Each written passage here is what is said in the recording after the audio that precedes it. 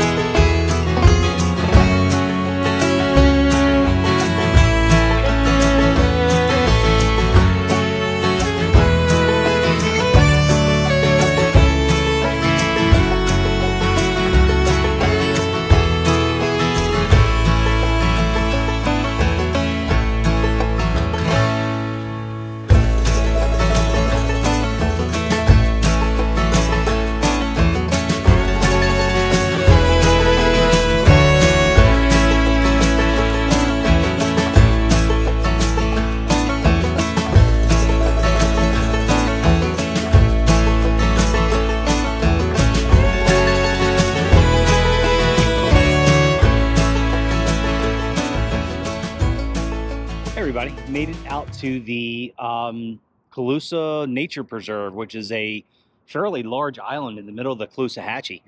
So there was a small area, small sandbank, and I'm going to go ahead and see about doing some breakfast here, and then we'll get back on the water and head back up to the the river. Very cool.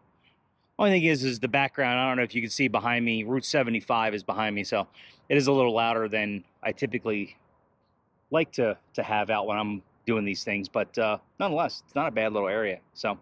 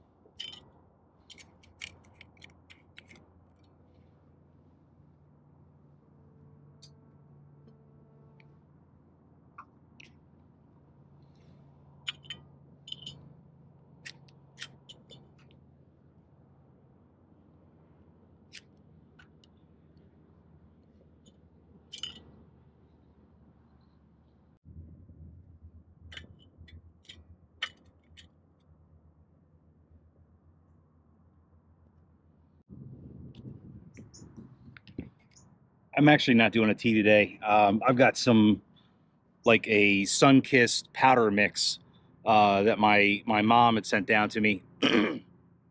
So it's actually pretty good. I use it for camping all the time. It gives electric lights and things like that. So what I'm going to do is the water that I'm boiling is actually for a dehydrated meal that I have had maybe a year. It's been sitting in my garage. I forgot I had it. So here it is here. It's a breakfast skillet. It says it has shredded potatoes, scrambled eggs, mixed with pork sausage, peppers and onions, and freeze-dried. So I'm going to go ahead and give this a whirl. Super simple recipe, or super simple instructions.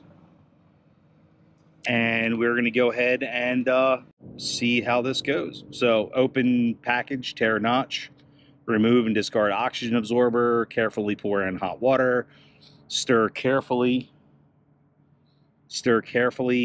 close zipper. Is there a zipper? Wait 5 minutes, stir again, and reseal. Let stand for an additional 4 minutes. So, yeah. Just got to get this thing to boil, and we'll have breakfast.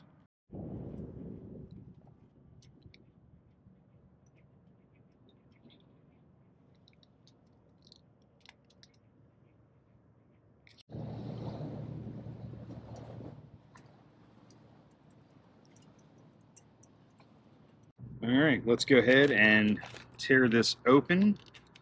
Looks like there actually is a type of a Ziploc thing in there. So that's kind of neat. So this way we can dump the water in. That's what it looks like before. All feed, just dried and cool. Good.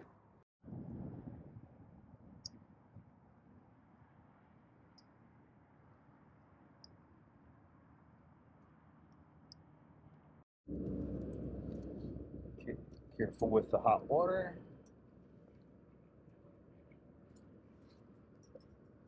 Good.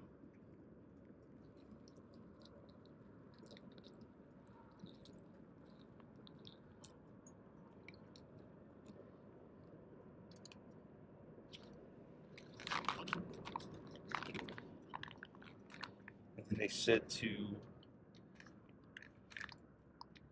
Ziploc it and let her sit. I'm going to cheat a little bit. Hey Siri, put 5 minutes on a timer. 5 minutes, starting now.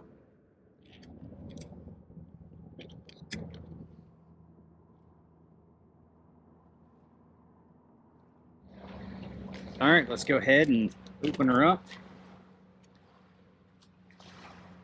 Smells good. Other than being a little liquidy from the water, does not look bad.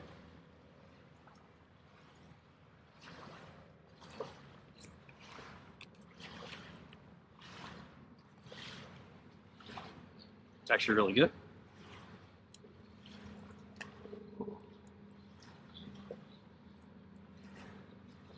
It is a good alternative to not, like this way, it's everything in one bowl or everything in one bag. Let's put some water in it, bring it back up to temperature. It's good. I mean, it's good enough that, you know, I could see taking these camping if it's like, you know, I don't want to deal with all the extra cooking and everything else and you just want to be limited. Totally makes sense. If memory serves, I think I got these at Walmart. I don't know, like I said, last year.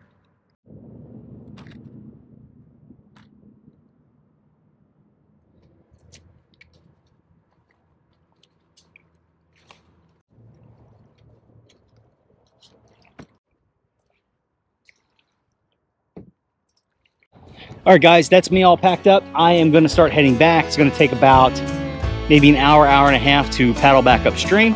And yeah, so, all right, guys, like I always say, smash that like button, throw me a comment or two, and you know, I always appreciate you.